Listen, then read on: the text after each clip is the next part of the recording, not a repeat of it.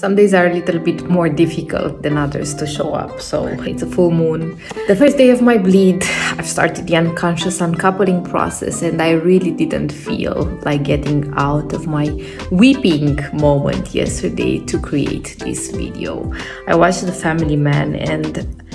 it was a sort of a redeeming process where I got to grieve all the unlived stories, all the unborn children, all the lovers, all the love stories that I didn't allow myself to actually embrace. And as I created a space to be with what is and be in grief and sadness, there was also this huge guilt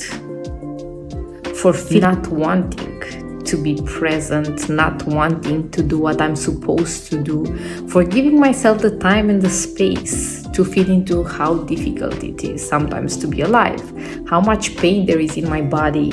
and how for the longest time I had a beautiful relationship with my menstruation, but only because I wasn't truly fully celebrating it. I wasn't truly celebrating my femininity. And now that I've started feeling into it, it's also coming with the pain of the invisibility that I put over my own femininity for such a long time.